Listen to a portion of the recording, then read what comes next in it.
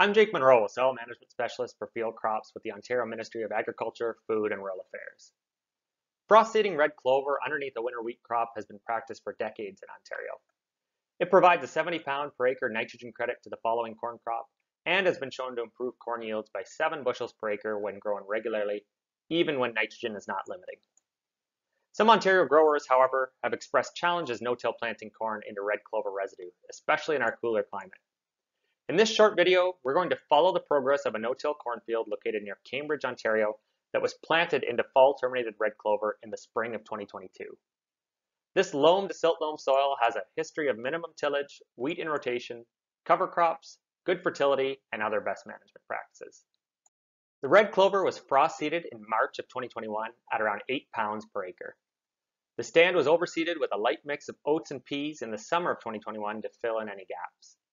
In the fall, half the field was mowed and the other half wasn't. It was terminated in late October using glyphosate and distinct. Corn was variable rate planted on May 12, 2022 using a Kinsey no-till planter equipped with row cleaners, sharp opening discs, and notched closing wheels. 15 pounds per acre of nitrogen was supplied in a starter band. Here's what the field looked like the day after. Corn was seeded into moisture at 2 inches without smearing in the seed trench.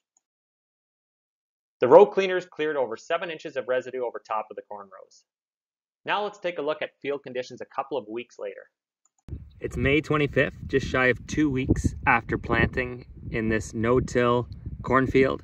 And as you can see, we've got corn that's emerged nicely. This is where the clover was clipped once. And we've got a stand count at about 35,000.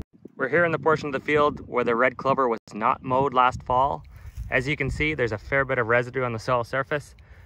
And some of it has been pulled into the row that had been cleaned 6 or 7 inches with row cleaners on the planter, and earthworms and some wind has brought that residue back in.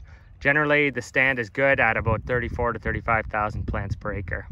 By early June, the crop is at the V4 growth stage and is very uniform. It's well into its development of nodal roots and has switched away from using seed energy reserves. It's off to a strong start. There's still no noticeable difference between where clover was mowed versus not mowed. By late June, the corn is growing rapidly.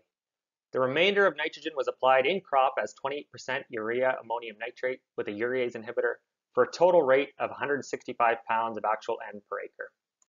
As the season wore on, rainfall was sparse in many parts of southwestern Ontario. This map shows the percent of average precipitation for the whole growing season from April to October 31st. This part of the province experienced rainfall that was only 60 to 85% of normal.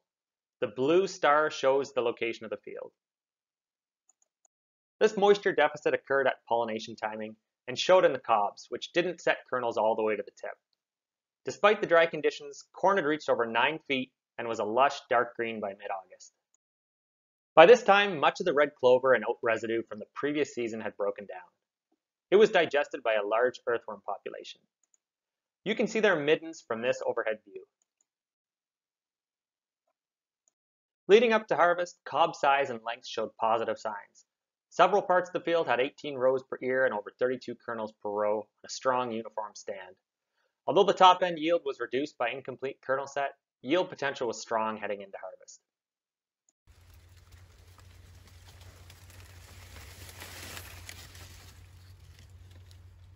In the end, the corn crop yielded 205 bushels per acre, which was well above the provincial average of 166 in 2022. There was no noticeable difference between where clover was mowed versus not mowed. The crop was able to withstand stressful conditions and put up a strong yield that was consistent with the growers' previous production in this system. No-till corn following red clover can be done successfully in this part of Ontario, but requires the right equipment, a systems approach, and attention to detail. I hope you found this case study interesting. The success of this corn crop did not occur overnight. Strong soil and crop management over decades, through subsurface drainage, maintenance of soil fertility, sound crop rotation, and the use of cover crops, all contributed to a healthy soil that was more resilient in a challenging growing season.